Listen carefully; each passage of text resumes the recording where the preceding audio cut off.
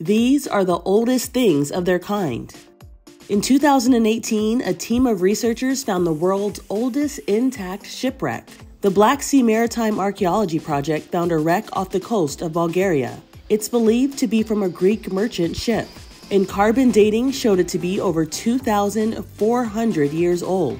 The ruins were discovered over a mile underwater in oxygen-free conditions. That lack of oxygen helped preserve the ship.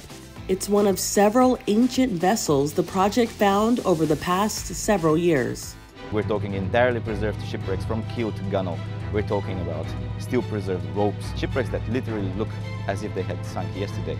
We're looking at a snapshot of a moment in time, probably as long as 1,000 years ago. We're looking at the last moment in the life of a ship. Drawings found in the caves of Ardalis in southern Spain in 2021 indicate human ancestors may not have been so different from modern-day ones. The director of the prehistoric cave of Ardalis said that the red marks are made with iron oxide and applied with fingertips or with an airbrush. Neanderthals created these drawings about 65,000 years ago.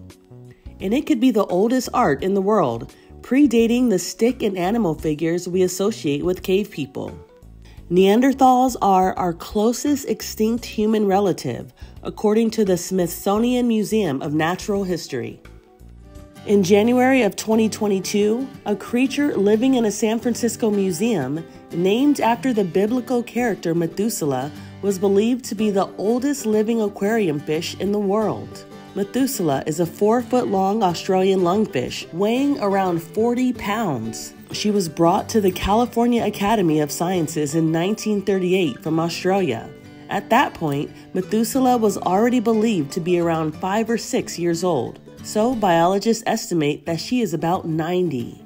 Based on the pictures that I've seen and the size of her when she arrived, she wasn't young then either, so she wasn't a baby per se. So I want to say maybe tack on maybe 5-6 years since the time she was here. Methuselah's caretakers also believe the fish is female, although it's difficult to determine the species' sex without a risky blood draw.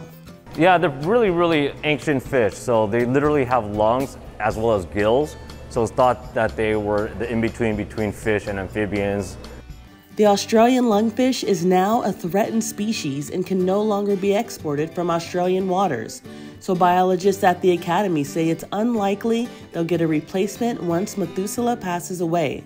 Until then, Methuselah will get attentive care and her favorite treats, fresh figs and belly rubs. In 2018, the world's oldest known message in a bottle was discovered.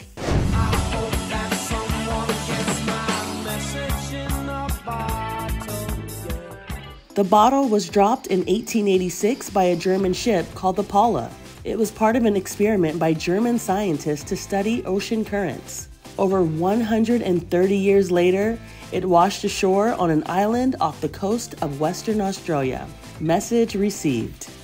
This may look like your typical forest, but there's a lot more here than meets the eye. That's because these woods are actually one single giant organism. It's one of the oldest, largest organisms on Earth. It's called Pando, Latin for eye spread, and the forest does indeed spread, over 100 acres. Pando is also known as the trembling giant and consists of over 40,000 aspen trees that all share a single root system, and each tree is a clone of the other. It's one single genetic individual.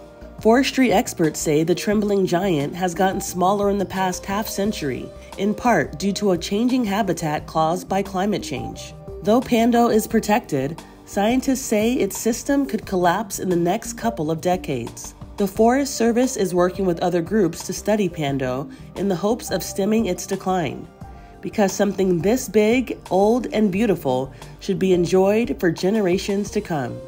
For Inside Edition Digital, I'm Andrea Swindall.